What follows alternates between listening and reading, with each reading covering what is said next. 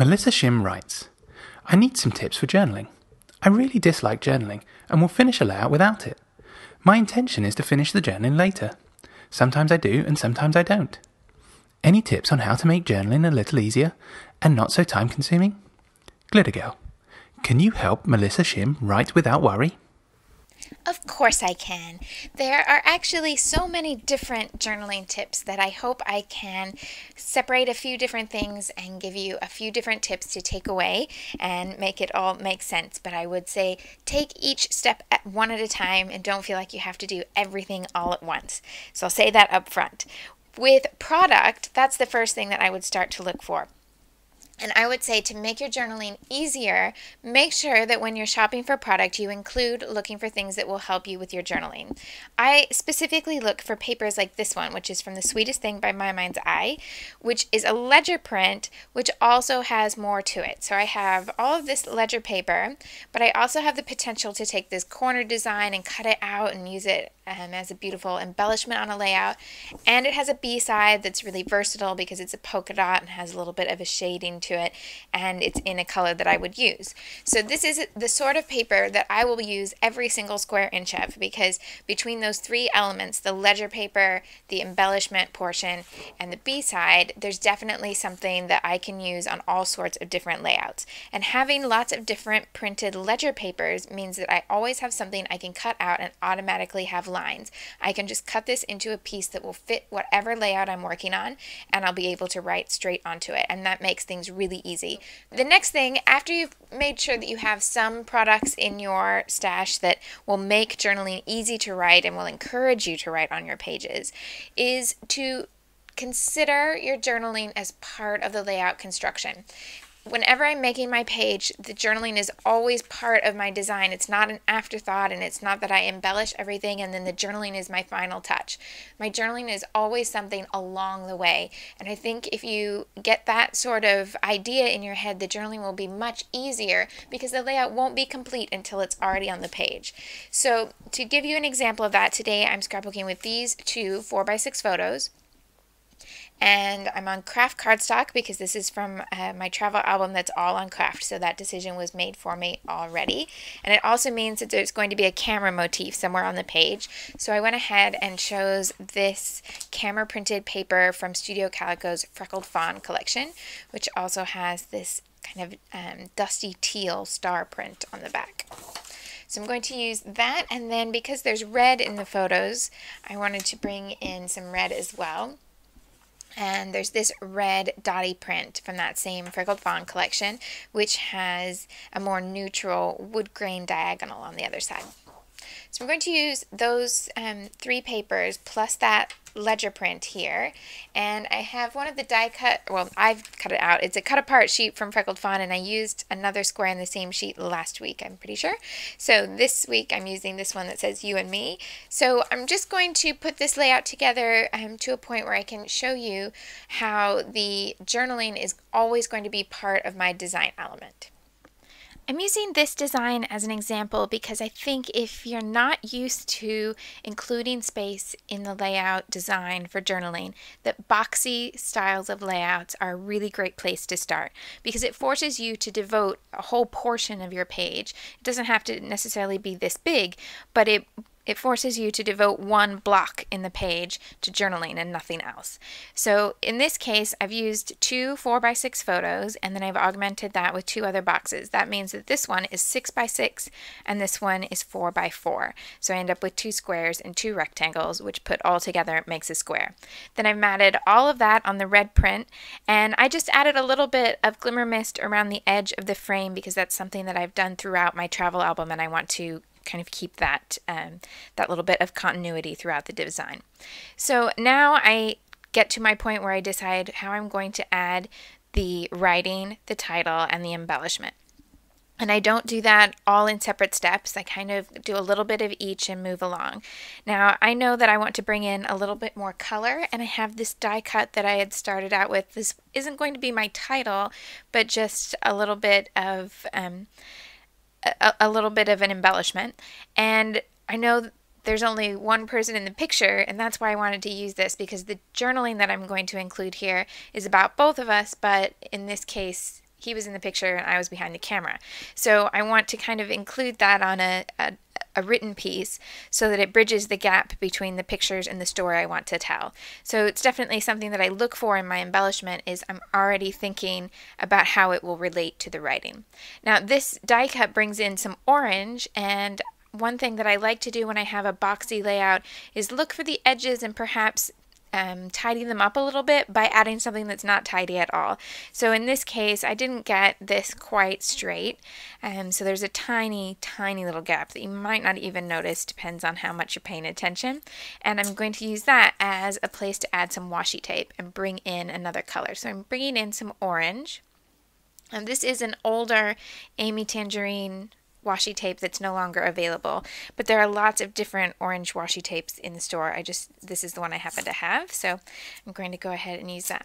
So if I'm thinking that this is going to go around here, then I've brought the orange into this side of the page, and it would be good to mirror that on the other side.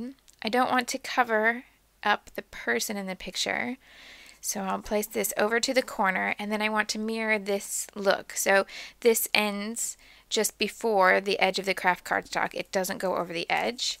So I can do the same thing on this side, and it's just a smaller piece that way.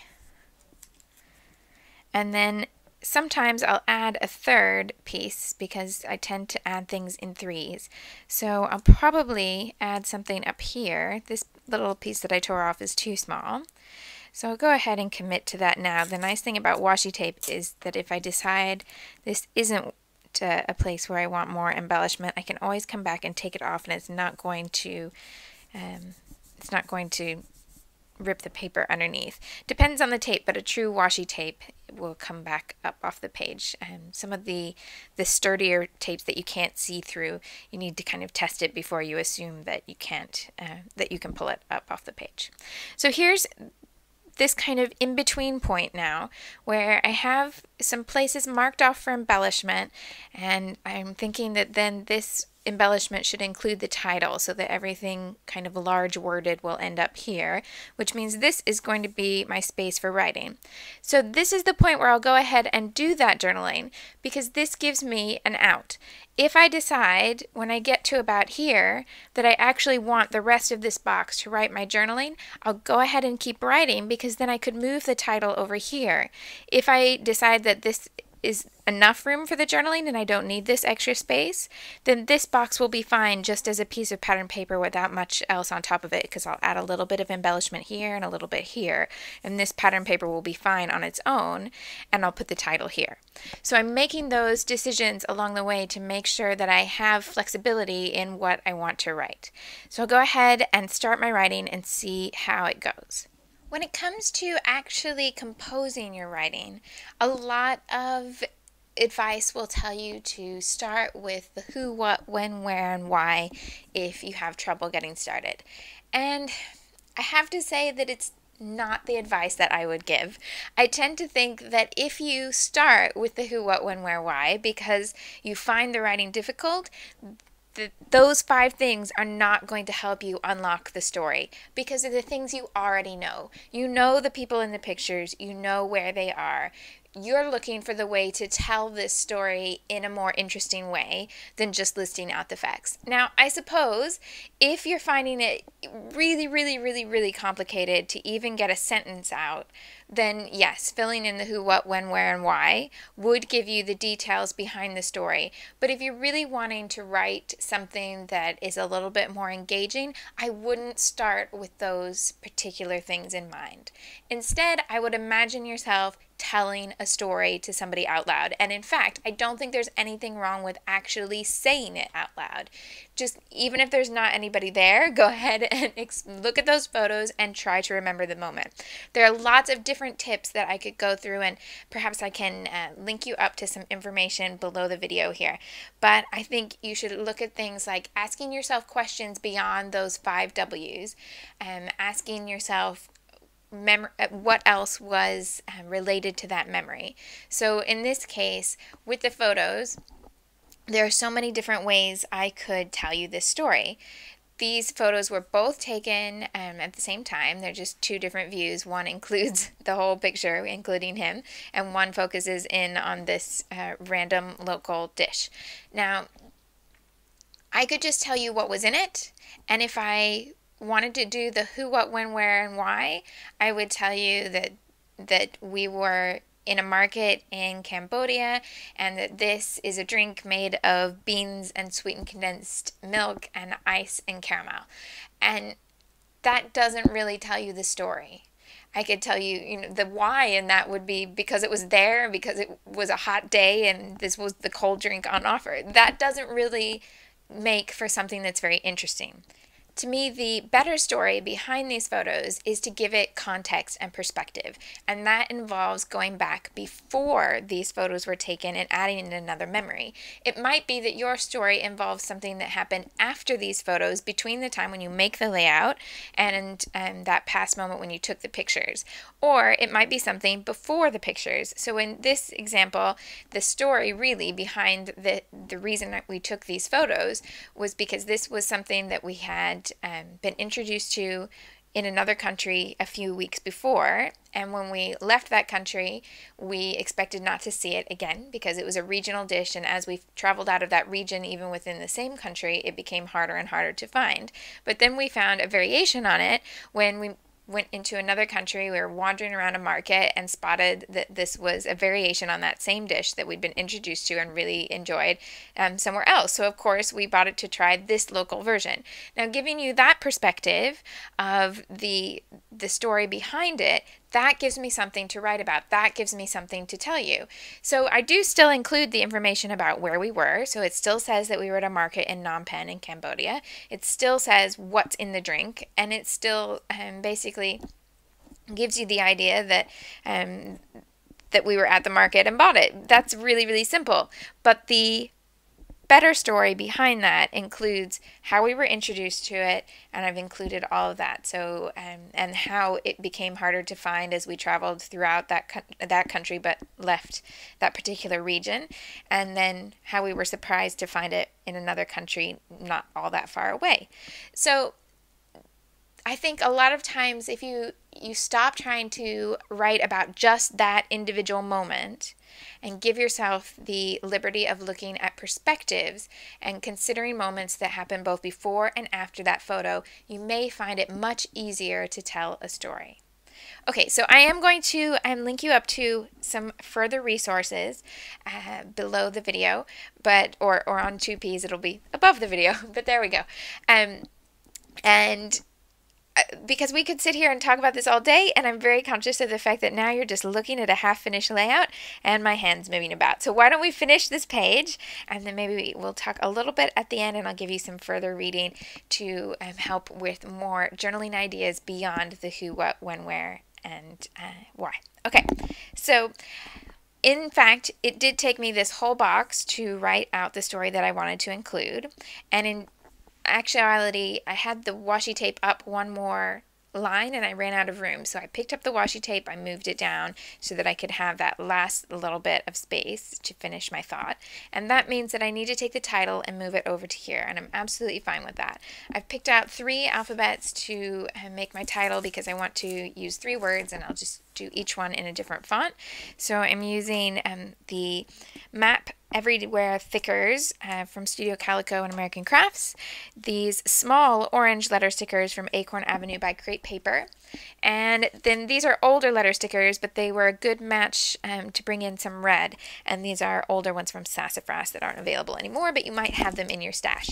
So I'm going to add in my title here on this box, and then I'll be able to come back to these 3 spots and add embellishment. For my title, I actually ran short of letters for the orange alphabet. I didn't realize when I pull it out that I was already out of the letter O, so I couldn't use all orange for in search of. So I just added a tiny little tag in there with a little border that was a good match to this, and just wrote that just wrote the word of by hand and layered it in.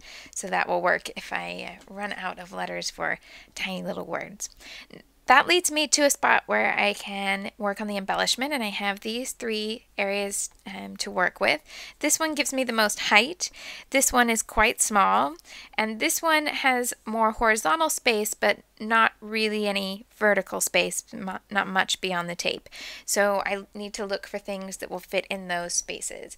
And what I did was start to look at my embellishment stash and look for things that would match in color rather than just going to theme and trying to pull out travel embellishments or something like that. I actually started with one travel line, and then when I put it next to this, the colors were completely clashing, and so I thought, oh, I'll go back and look for things with color first and then worry about whether or not they're going to be travel themed. So I first started looking for orange, and then found that in my label stickers and things, on the rare instance that I do buy something that's orange, I use it, because I found lots of sticker sheets where the outline would be orange, but the sticker was already used. So I needed to go to another color, and I had several of this yellow. Now, it's from several different collections here, different pieces, but I just went through and looked at places where this particular yellow popped up. So this one's older. This is from Stella and Rose. The other 3 are from The Sweetest Thing. They're all by My Mind's Eye. So I have these 2 and this piece here. So those are all very similar shapes and sizes. So I could use one of those in each spot in some way. I'll need to get creative with how it can fit in here, but I think it has potential. So then I could also add a little bit more in the places where there's space for more embellishment. I could pull in things like this banner sticker here, which has the yellow and has just some script on a color that's quite close to craft. And I like looking for pieces like that amongst a sticker sheet that I would normally discount, because this isn't a pink page, it's not going to have doilies on it or anything like that, but just that one little banner piece would be really useful here. And this one has more journaling, more ledger type space, and this is a border cut piece, so that might be good to even just use a little bit here and there. And that yellow also came up in this shape, which I could cut into pieces and use in more than one spot, and this piece was quite neutral and therefore might be useful. So I had all those different pieces in mind, and then went looking for things with a bit more dimension. I had these paper clips from Studio Calico, which have kind of a fabric-y little pennant on the edge of a paper clip, and that's something that's really small, so it would be easy to tuck into the embellishment of each one of those things. And there are at least 3 here that would coordinate with the colors, so that was a potential. I pulled out some brads. I had these 2 from Basic Gray that had a red, so that would give me something to pull there, but I only had 2 with red.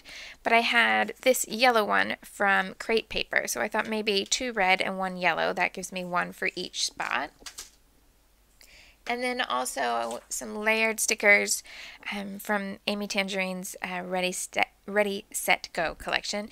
And not quite sure if I'll use these or not, but they were a good mix to the colors, and they had things like the little camera and even just the little sticker that said enjoy, because I used the word enjoy in the journaling, so that could be a good mix. So I'm going to kind of figure out what will fit where, and I'll start with those 3 label style stickers so that I can figure out what's best.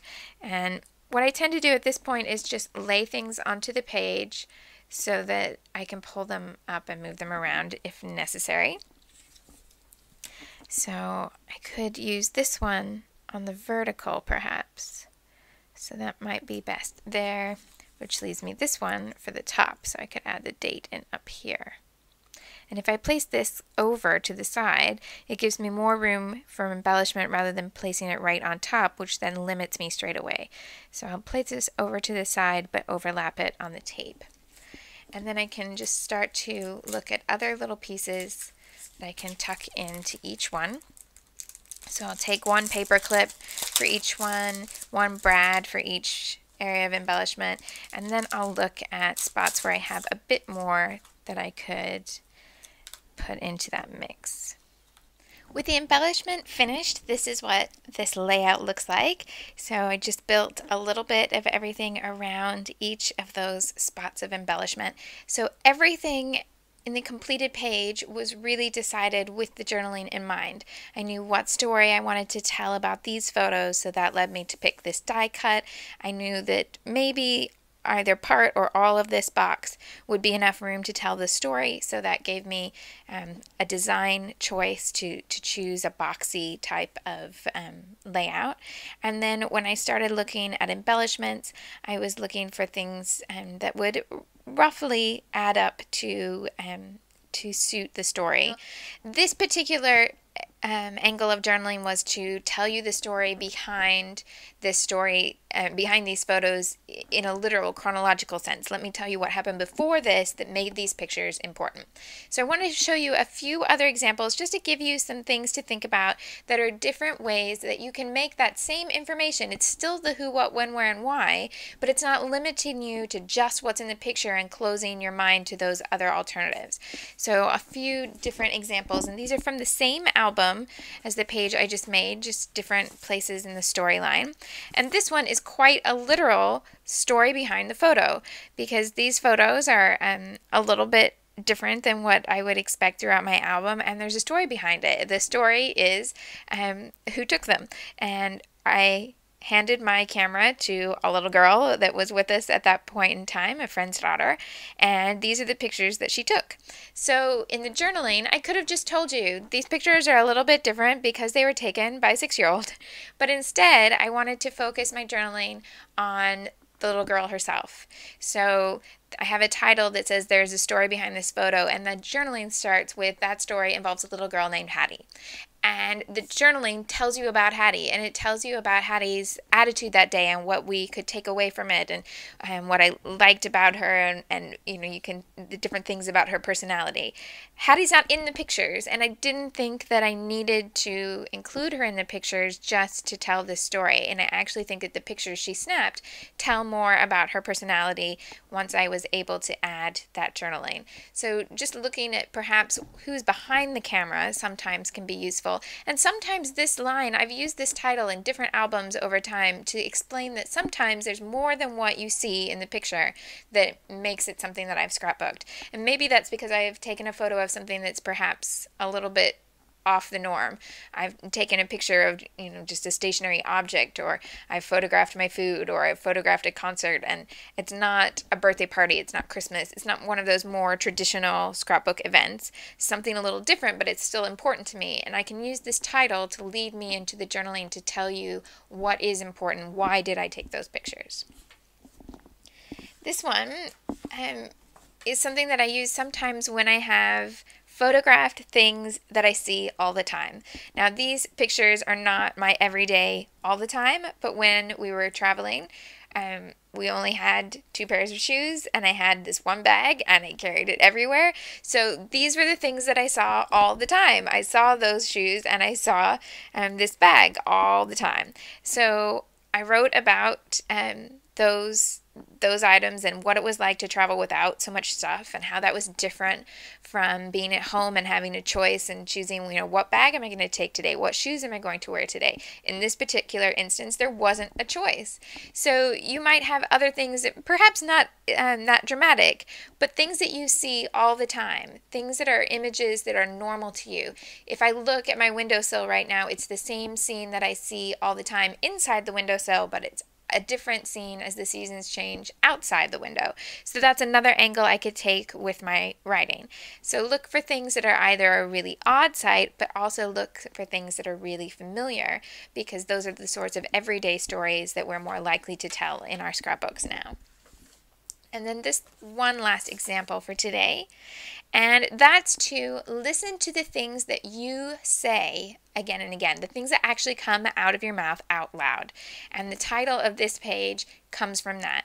When we were there, we were in this is in Melbourne, Australia, and we weren't in Melbourne very long, and perhaps not long enough to actually memorize the names of streets, but we were there long enough to get a sense of where we were, and you get kind of nicknames for places. So whenever we meant to go to this place, which is actually called De Grave Street, we would just say, oh, let's go to that side street again, because that side street was filled with lots of different places that would be good to eat. There were bakeries, there were all sorts of cafes, and it was always a really lovely, lively place to people watch, but it also wasn't particularly too far for us to walk. It was just a really good spot, but we didn't know the name of the street, so we would always call it this. And it was only later when we were trying to explain to somebody else who was on their way to Melbourne, oh, go to this place, there's lots of different good spots to eat, we had to look up what the street was called, because we realized to us this was that side street, but to them that wouldn't be any use until they got there and had been to that street and understood what it was. So we had to look up the real name. So the title of the page comes from something that we said over and over again. And that's what leads then into the story about why we kept coming back to this street and all the different things that we found there. And then this is one last tip to take away, and that's don't think of your title and your journaling as two separate things. It's all writing. It's all the writing on the page, and if you use it together, I find it could then be a lot easier to make that all happen. So my journaling often comes from my title. I have longer titles, and the wording will then flow into the journaling, almost as if I've just taken the first sentence of my journaling and made it big. And I think that's absolutely fine way to create a title and the journaling on a page, and then it helps all the writing flow. It seems all connected, and it gives you an easy way to start into the journaling because you've already started. You've done the hard part. You've put the title on. And likewise, if titles are complicated for you, this is a really good way to have a title built in, and you don't have to put this in your journaling and then come up with, oh, what am I going to title this? So that letting the two work together can be really, really useful. Now, last year, Glitter Girl did an episode specifically about mistakes in handwriting and how to cover them up. And the quick answer is either cut a box and put it over the top and just layer things on top, or just kind of either go with the flow of it or write one letter a little bit heavier over the top. It's not the end of the world. And if you look at this page, you can see if you can cross your eyes. There is a mistake in this journaling, and I just went ahead and went with it. It's not a spelling mistake, so to speak. It's just, when your hand kind of just makes an extra loop and suddenly you're like, oh, that's really not what I meant to write. And that happens to all of us. I just left it. I just started the next word and I went on, and I don't think that it will cause me any trouble in reading what's there. And I'm just going to leave it. And I do that quite often. So I wouldn't stress about it being absolutely perfect. If you make a tiny little mistake, if you make an extra loop, don't worry about it. Just leave it. And then if you're having trouble with maybe a whole word went wrong, or you look back and it doesn't make sense, have a look at that other video and you can see how sometimes I'll just go back in and actually make it a feature word by taking, rewriting it on another scrap of paper, put it in, and then if it looks too strange to just kind of put that box in, put it on Pop Dots, and then maybe do another couple words in there to make it work. Now, your challenge for this week. Your challenge for this week is to handwrite your journaling on a page, and specifically, I don't know if you've noticed this yet this year, but we really would like you to tell us a bit about your creative process in that box when you describe your layout when you upload it. So upload your layout that has some journaling, and then tell us about why you made that choice, or what was the angle that you chose behind your journaling, or type it out so we can see it if it's not legible on the picture.